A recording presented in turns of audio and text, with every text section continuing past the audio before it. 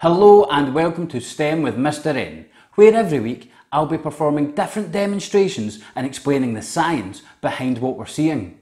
This week I got some assistance from the science advisor on the new Jurassic World film, so we have a special guest expert helping us to explore our topic this week, fossils. Let's check it out.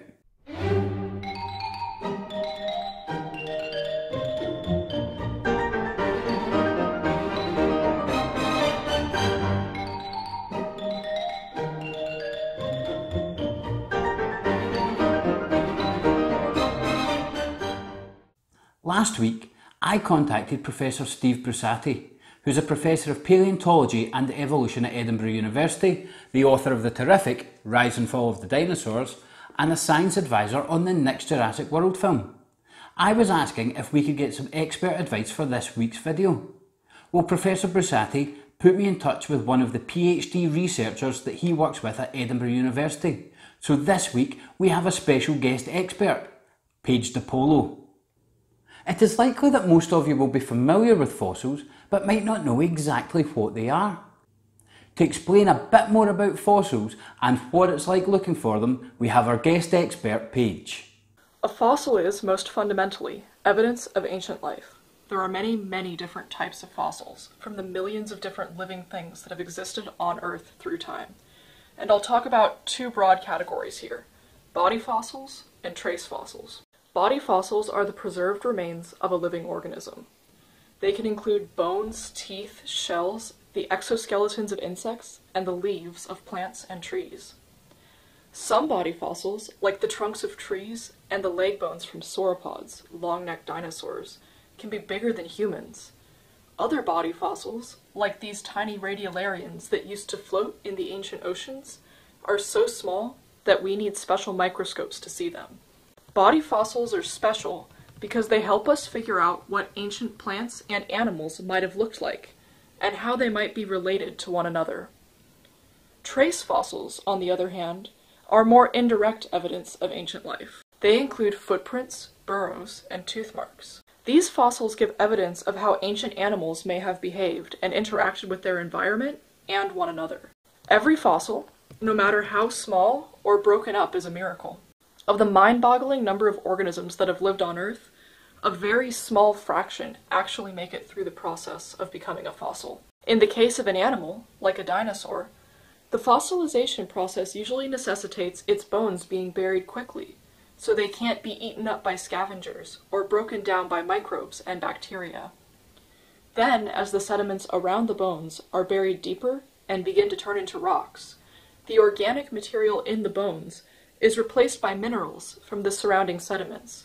Then the rocks the fossils are in have to be brought back to the surface, through both weathering, the rocks above them being worn away, and tectonics, changes in what the Earth looks like caused by the movement of its plates. Then the fossils have to be found and recognized as special by people. There are many, many steps to a fossil being preserved. One of the coolest things for me when I uncover a fossil outside is realizing that I'm the first human to ever see that particular piece of the puzzle. It's a mind-bending idea. I feel very lucky to get to find and work on fossils. I'm interested in understanding how ancient animals interacted with their environments. As a paleontologist, it feels like I spend a lot of my time trying to find and organize the pieces of an enormous puzzle. I love it when I realize I've collected enough data to begin telling the stories of animals that lived millions of years ago. The first demonstration this week is going to model the fossilization process. For this demonstration, I'm using two different types of bread and some jelly beans. Now, when an animal dies, its body often gets washed into a riverbed or down into the sea. So this first piece of bread is going to be the riverbed. I'm going to use some jelly beans to be the bodies of different animals. Now, over time, more sand and dirt will get washed into the riverbeds or washed into the sea and cover over the bodies of these animals. So we're going to add some sand and soil with our second slice of bread. Now, even more time, more sand and soil will get added on top of that. So I'm back to my first type of bread. And then more sand and soil continues to get washed on. What you're going to do is take all of these slices of bread and put them inside a sandwich bag.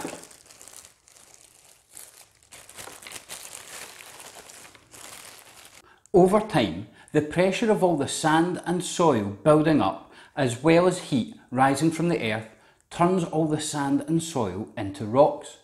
To represent this part of the process, you're going to take a couple of heavy books or just something heavy you've got at home and sit it on top of all of your bread and leave it sitting like that for a day or two. After a day or two, take your bread out from underneath the heavy books or whatever you had sitting on top of them. Take the bread out of the bag, and we are going to explore the layers that we built up and see what happened to the bodies that we put on the bottom layer of bread to turn them into fossils. To explore the layers, you're going to need a clear plastic straw or something similar. I'm using an empty syringe, and we're going to put it on top of the bread and press down hard until we go through all of the layers of bread. When you pull it back up, you should see the different layers inside your clear plastic straw, your syringe, or whatever it is you're using. This shows how sand and soil build up over time and create layers of rock. Now what we're going to do is we're going to try and peel apart our slices of bread until we get down to where those bodies are that we buried and see what's happened to them in terms of turning into fossils. Now over time, the flesh of the dead animals will get eaten by other animals or bacteria and stripped away. And you'll notice that on our bottom slice of bread, the shell that was on the outside of the jelly beans has also been stripped away, and we're left with the white inside of the jelly beans. You'll also notice on the slice of bread that was on top of the jelly beans that you've got these dents in the bread where the jelly bean was. This is called a mould fossil because the ground there has moulded to the shape of the body. You'll also notice around the jelly beans and in the holes that the colour of the jelly bean has seeped into the bread.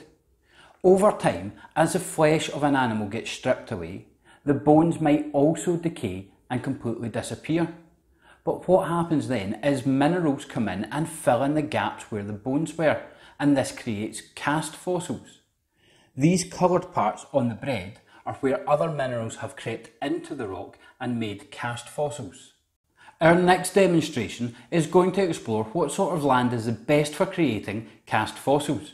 I've got some sand and I've got some soil, and I'm going to spoon these into some different tubs. So I've got one tub here which is just for sand. Once the sand's in, I'm just going to smooth off the top of that. I have another tub which is for sand and soil mixed. You want to make sure in the tub with sand and soil that they get really well mixed together. Once they're in and mixed, I'm going to smooth that off. And our last tub is just for soil on its own. And again, once that's in, you just want to smooth off the top of it. For the next part of the demonstration, I'm going to press a shell down into the top of each of these types of ground and then use a set of tweezers to carefully take the shell back out. The last step in the process is I'm going to mix together some plaster of Paris and pour it into the top of each of these tubs to fill up the impression that we made with our shell. We'll be looking to see which one of these types of ground preserves the ridges of the shell the best.